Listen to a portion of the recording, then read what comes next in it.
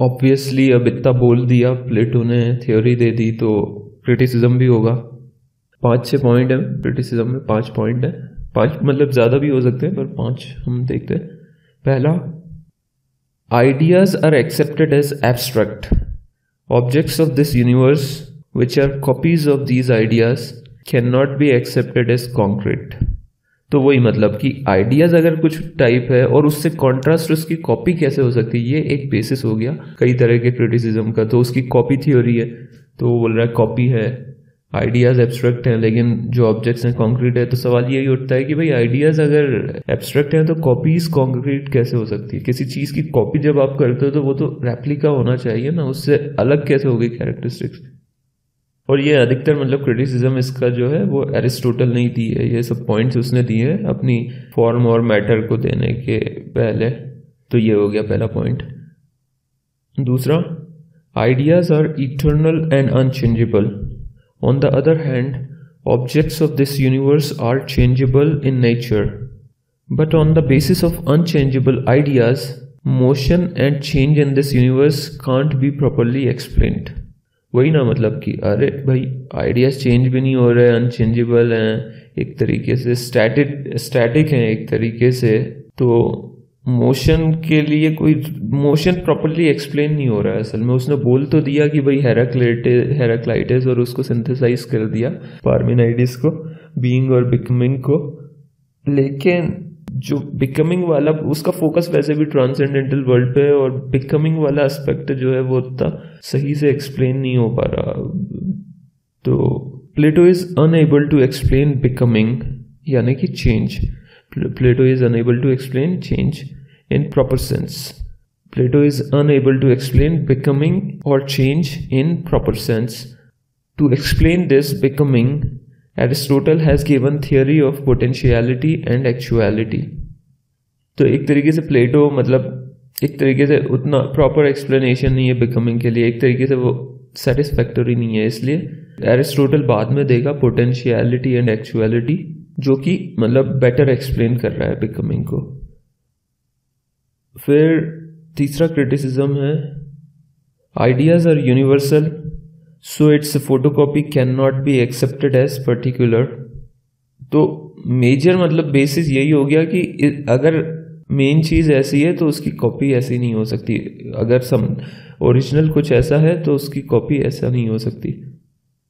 फिर चौथा पॉइंट है, participation theory can not be accepted because अब पार्टिसिपेशन थ्योरी एक्सेप्ट नहीं की जा सकती, उसमें भी 2 पॉइंट उन्होंने दे दिए। पहला तो ये भाई कि if partial participation is accepted then eternity of ideas will be refuted.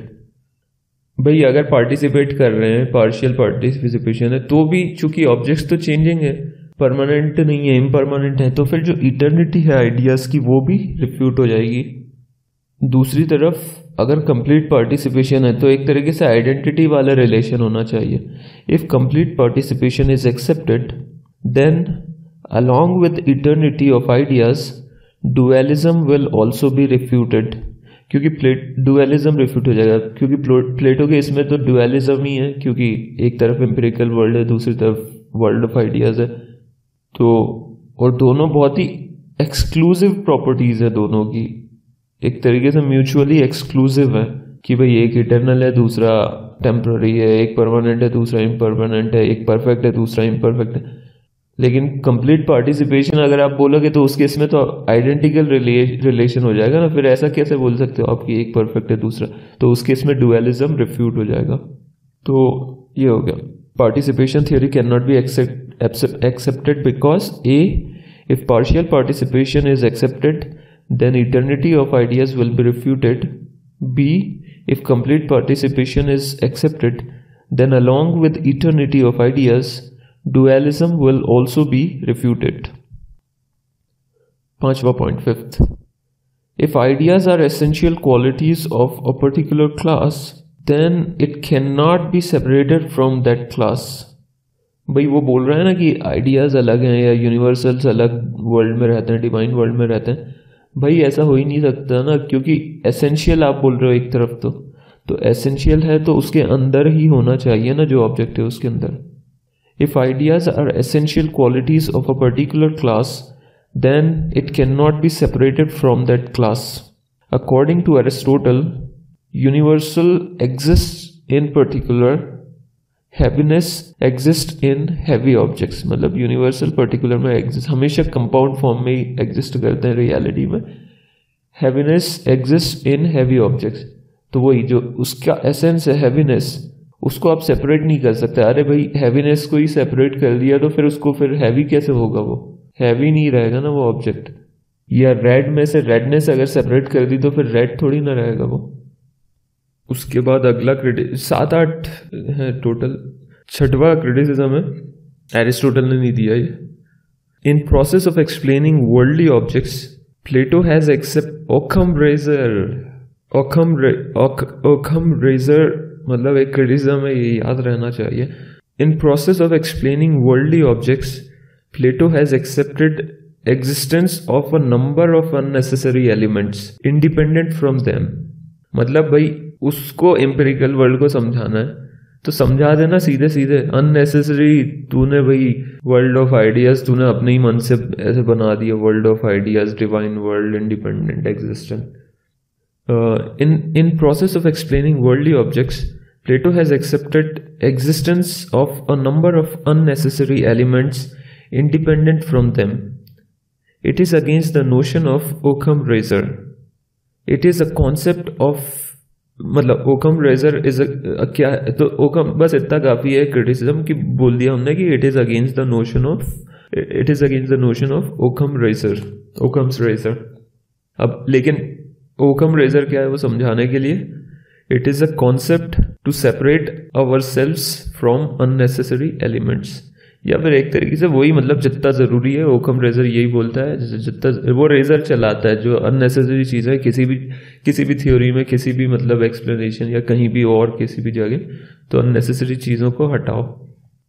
तो ये हो गया एक पॉइंट. फिर 7वां क्रिटिसिज्म है, प्लेटो has accepted separate and independent existence of ideas to explain worldly objects.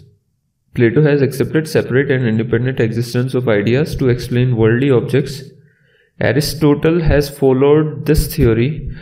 Aristotle has followed this theory मतलब Occam razor. Aristotle has followed Occam razor and denies such reality independent from worldly objects.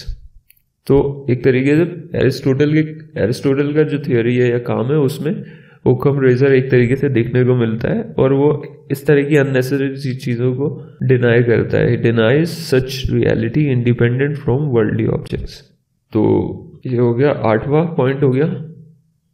In plateaus theory of ideas fallacy of third man exist, या फिर third man fallacy exist.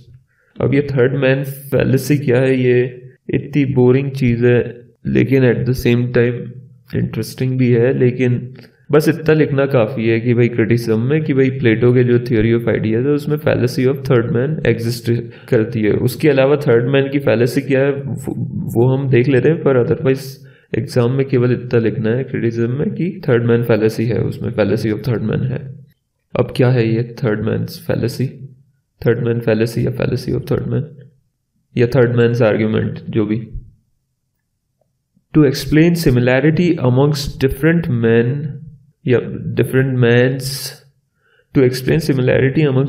men, Plato has accepted existence of manness independent from them. तो ठीक है, particulars क्या हो गए, अलग अलग आदमी हो गए, और उनका यूनिवर्सल क्या हो गया, आदमियत हो गया या मैननेस हो गया. और ये जो मैननेस है इंडिपेंडेंट एग्जिस्टेंस है उसका. According to Aristotle, there must be similarity between manness and different men too. To explain the similarity, we have to accept a third man, and in this way, it will lead to infinite progress. क्या मतलब क्या बोलना चाहा है इसने? भाई बोलना ये चाहा है कि भाई जो कॉमन और एसेंशियल प्रॉपर्टी बोल रहे हो ना, जैसे मैन है, जो ऑल मैन, उनके बीच में क्या है कॉमन, हम उन दोनों को देखते हैं, दो आदमियों को देखते हैं, और मैननेस उनमें कॉमन है, ये हम देखते हैं. तो मैननेस एक अलग चीज़ हो गई. मैननेस को देख के हम मतलब उससे जज कर रहे हैं ना, उसके बेसिस पे हम बोल रहे हैं कि हाँ ये दो आदमी हैं। ये क्यों? क्योंकि दोनों के अंदर मैननेस है। तो मैननेस मतलब कुछ आउटसाइड चीज हो गई, उसके जरिए हम दो आदमियों की तुलना कर रहे हैं, कंपेयर कर रहे हैं। लेकिन फिर जो एक आदमी है और जो मैननेस है उसके बीच में सिमिलैरिटी है, इसके लिए भी एक और आदमी की जरूरत लगेगी, तो वो हो जाएगा थर्ड मैन हो जाएगा या नहीं, मतलब वही फिर। और अगर थर्ड मैन आ भी गया तो फिर थर्ड मैन और मैननेस के बीच में सिमिलैरिटी बताने के लिए फोर्थ मैन की जरूरत पड़ेगी, और ऐसे इनफाइनाइट रिग्रेस हो जाएगा एक के बाद एक। मतलब क्योंकि हमेशा आउटसाइड किसी चीज की जरूरत पड़ेगी दो चीजों को, क्योंकि भाई प्लेटो क्या कर रहा है कि दो आदमियों के बीच में समानता है, किस आधार पे? कोई आउटसाइड चीज का सहारा ले रहा है कि आउटसाइड वर्ल्ड में एग्जिस्ट करती है मैननेस, यूनिवर्सल। लेकिन फिर जो एक आदमी है और मैननेस है उसके बीच में भी तो समानता बतानी पड़ेगी, और उसको बताने के लिए एक और आउटसाइड एजेंसी की जरूरत पड़ेगी। तो यही है ये fallacy. To explain similarity between all man, idea of मैननेस is used outside of all man. मतलब वो मैननेस जो है यूनिवर्सल है, वो आउटसाइड एग्जिस्ट कर रहा है, तो उसके जरिए हम दो आदमियों के बीच में सिमिलैरिटी बता रहे हैं। सो to explain similarity between any man and मैननेस, something must be outside, that is third man. मतलब दो मैन के बीच के समझाने के लिए मैननेस, लेकिन वो जो आदमी के अंदर मैननेस है कि नहीं उसको समझाने के लिए उस आदमी को मैननेस से भी तो तुलना करनी पड़ेगी, और फिर एक नई आउटसाइड एजेंसी की जरूरत पड़ेगी, तो वो थर्ड। तो ऐसे ही एक के बाद एक इनफिनिट एड इन्फिनिटम चलेगा ये, तो इसको ही बोलेंगे third mains fallacy, fallacy of third man. तो क्या क्या हो गया क्रिटिसिज्म? भाई पहला तो कि ऑब्जेक्ट अगर एब्स्ट्रैक्ट हैं तो उनकी copies can not be accepted as concrete, ठीक है। दूसरा कि भाई आइडियाज को इटर्नल अनचेंजेबल बोल लिया, लेकिन इटर्नल अनचेंजेबल है तो फिर हम चेंज या मोशन को एक्सप्लेन नहीं कर सकते प्रॉपरली, और बिकमिंग को मतलब प्रॉपरली एक्सप्लेन नहीं किया गया है, इसलिए फिर एरिस्टोटल बाद में पोटेंशियलिटी एक्चुअलिटी का देगा। तीसरा क्रिटिसिज्म, अगर आइडियाज यूनिवर्सल हैं तो उनकी photocopy can not be accepted as particulars. चौथा, participation theory can not be accepted because, क्योंकि पार्शियल पार्टिसिपेशन होगा तो eternity of ideas will be refuted, और कंप्लीट पार्टिसिपेशन होगा तो इटर्निटी तो रिफ्यूट होगी, साथ में डुअलिज्म भी रिफ्यूट हो जाएगा प्लेटो का। पांचवा क्रिटिसिज्म कि भाई आप बोल रहे हो आइडियाज क्या है? एसेंशियल क्वालिटीज, लेकिन एसेंशियल क्वालिटीज को आप सेपरेट नहीं कर सकते पर्टिकुलर्स से, यूनिवर्सल को सेपरेट नहीं कर सकते पर्टिकुलर्स से, क्योंकि यूनिवर्सल एग्जिस्ट इन पर्टिकुलर्स। उसके बाद क्या क्रिटिसिज्म है? ओकम रेजर वाला क्रिटिसिज्म है कि भाई अननेसेसरी, मतलब एम्पिरिकल वर्ल्ड को या वर्ल्डली ऑब्जेक्ट्स को एक्सप्लेन करने के लिए अननेसेसरी उसने इतनी सारी चीज़ें एज्यूम कर ली, एक्सेप्ट कर ली, तो ओकम रेजर वाला हो जाएगा। फिर सातवें में क्या था कि भाई प्लेटो ने वही एक तरीके से रिपीट कर दिया, लेकिन वो बोल रहा है एरिस्टोटल के इसमें ऐसा नहीं देखने को मिलेगा। ओकम रेजर मतलब एक तरीके से देखने को मिलेगा एरिस्टोटल के इसमें। आठवां क्रिटिसिज्म क्या है? Fallacy of third mains fallacy. इसके बाद इम्पोर्टेंस, तो इम्पोर्टेंस तो उसके सवाल में ही मतलब झलक जाता है, पर सवाल का जवाब देना हमको। इम्पोर्टेंस क्या है प्लेटो का? क्वेश्चन इम्पोर्टेंस मतलब यही कि भाई entire western philosophy footnote of Plato's teaching वगैरह वगैरह बहुत ही वन ऑफ द मोस्ट जो भी मतलब इन्फ्लुएंशियल फिलोसोफर। तो अब सवाल ये है, it has been said that the entire western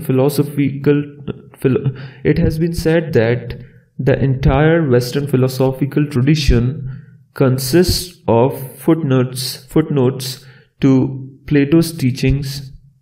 Evaluate this statement critically with illustrations wherever necessary. तो illustrations भी देना है। तो भाई इसका जवाब क्या होगा कि यस सही भी है, पहली बात तो सही भी है, सही है। दूसरी बात ये कि अब घुमा फिरा के लिखना है तो हम बोल देंगे कि अगर मतलब इन्फ्लुएंस होता है फुटनोट का, मतलब हम ऐसे बोल रहे हैं इन्फ्लुएंस की तरह, तो बात सही है, लेकिन अगर मियर रिपीटेशन बोल रहे हैं तो बात गलत है।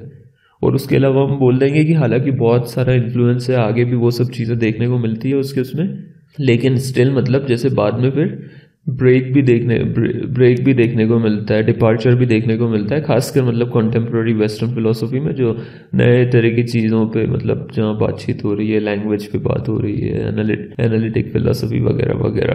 तो ये हो जाएगा इसका आंसर।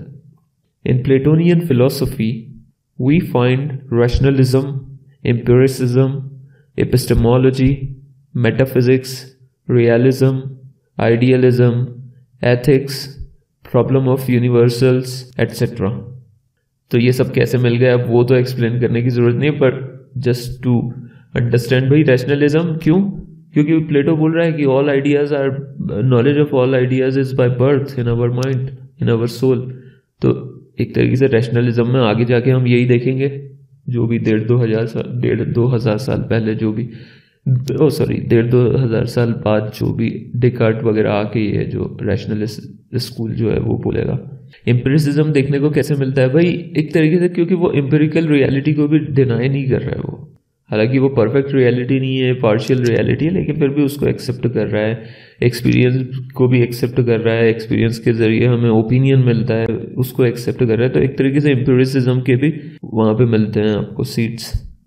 इसके अलावा एपिस्टेमोलॉजी के बारे में वो बात कर रहा है ऑब्वियसली कि भाई ideas are source of knowledge, this is worldly objects are source of opinion, divided line की बात कर रहा है, इमेजेस, इमेजिनिंग से लेकर बिलीफ से लेकर मैथमेटिकल नॉलेज से रैशनल नॉलेज, तो बात कर रहा है वो एक तरीके से नॉलेज के बारे में। फिर मेटाफिजिक्स की बात कर रहा है obviously, ideas are the ultimate reality वगैरह वगैरह।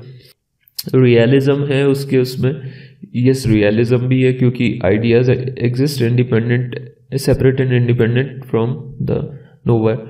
फिर आइडियलिज्म है, आइडियलिज्म भी है, तो हाँ मतलब लेकिन रियलिज्म है तो रियलिज्म अधिक, काफ़ी सारे स्कूलों में रियलिज्म मिलेगा। आइडियलिज्म तो आइडियलिज्म भी है इसमें, जो कि भाई आइडियाज आर, हालांकि आइडियलिज्म भी दूसरी जगह मिलेगा लेकिन वो वाला एपिस्टेमोलॉजिकल हो जाएगा, लेकिन फिर भी इन्फ्लुएंस इसका देखने को मिलेगा काफ़ी। इन सब चीज़ों को डिस्कस करेंगे। एथिक्स की बात कर रहा है प्लेटो, जो कि मतलब थ्रू आउट मतलब डिस्कशन देखने को मिलेगा एथिक्स के ऊपर। प्रॉब्लम ऑफ यूनिवर्सल जो है उसने उठाया है मुद्दे को, जो कि आज तक बनी मतलब कंटेम्प्रेरी में भी बनी हुई है, जैसे स्ट्रॉसन उस चीज़ के लिए बात कर रहा है। तो कुल मिला के जो वो जिसने मुद्दों पे बात की है वो आगे जाके उन पे बात की जा रही है। These things are basically discussed by later Western philosophers. In this sense, it is said that a philosopher may differ from Plato, but he can't completely differ from Plato. Actually, different होना चाहिए था यहाँ शब्द कि in this sense, it is said that a philosopher may be different from Plato, but he cannot be completely different from Plato. If footnote means influence and impact, then we can support this statement. But if footnote means mere repetition, then we can not accept this, yeah, we can deny this. Because there are a number of philosophical trends which we do not, एक तो पहला तो ये भी लिखना चाहिए था कि it, because they are not mere repetition, और दूसरा there are a number of philosophical trends which we do not find in Platonian philosophy. For example, linguistic philosophy, analytical philosophy, etc.